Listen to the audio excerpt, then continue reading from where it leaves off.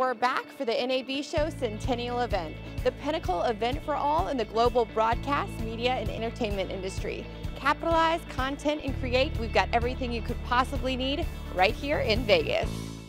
Ashley with InBroadcast. Joining me is Baskar of Amagi. Hello. Hi Ashley. Hi. Great to see you.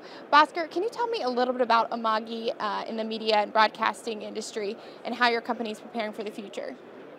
I guess media is going through one of the most fundamental transformation that's happened over a long time now. I think a decade back, Amagi started the whole idea of cloud transformation for broadcasters.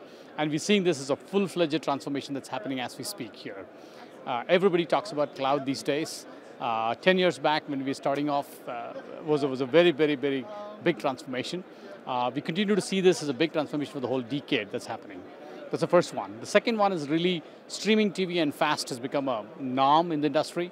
The free ad-supported streaming TV model is the future of television. So all of the cable is getting replicated as almost fast going forward. I think we at Amagi are very fortunate to be kind of managing these two trends, creating the tech infrastructure for our customers, for these two big trend lines that are starting to happen. And we're quite excited about where we are and for the industry. Sure, and you touched on it a little bit, but what trends are you noticing right now? Two big trends. One is as customers are moving out of subscription, so advertising-based models are becoming super important.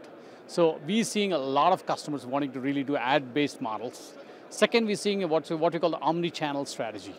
Content owners, TV networks want to take their content and distribute it to many different destinations. Unlike the exclusive direct-to-consumer models that existed earlier, I think we're seeing a big change on those fronts. Right. And so what is Amagi currently showcasing right now here at the show? Amagi is showcasing multiple aspects, and I'll walk you through a bunch of things that's happening. It's exciting for us where we are today. 6 things that I want to talk about. One is what we call an Amagi Connect. Amagi Connect is a marketplace that we've evolved between platforms which want to do ad monetized distribution of content with content owners and TV networks who want to really bring their content to fast. So we're creating a marketplace of sorts. We're seeing a lot of excitement around it, where 150 plus platforms have connected to our platforms, and we have 150 plus channels coming together. So it's a great switch of a marketplace that we're creating. It's almost like Tinder for the platforms and the content owners to come together. So really a dating platform of some fashion. So that's important for us that we see. The second thing that's happening is Amagi, we have hundreds of customers today. And we're starting a certification program for a lot of our customers who want to get certified on Amagi products. So that's a big announcement that we have in terms of certification and consulting that we're starting to do. That's the second big thing that we're doing in this particular show. The third aspect is in terms of news and sports. We're seeing a lot more feature sets that's happening. Low latency sports and news is a big part of the whole equation. You'd have seen our Sinclair announcement. So Sinclair, the first largest news broadcaster, is looking for a whole cloud migration strategy, and Amagi is their cloud player partner choice. So that's a big one for us as well. The broadcast migration, as I told you, is happening from on-prem to cloud, and Imagine and Amagi have come together to provide customers a great hybrid platform where you can do on-prem for some time, and actually some of the workloads you can move to the cloud and do the playouts as well. So that's the big thing that we're really announcing this time as well in terms of what we did.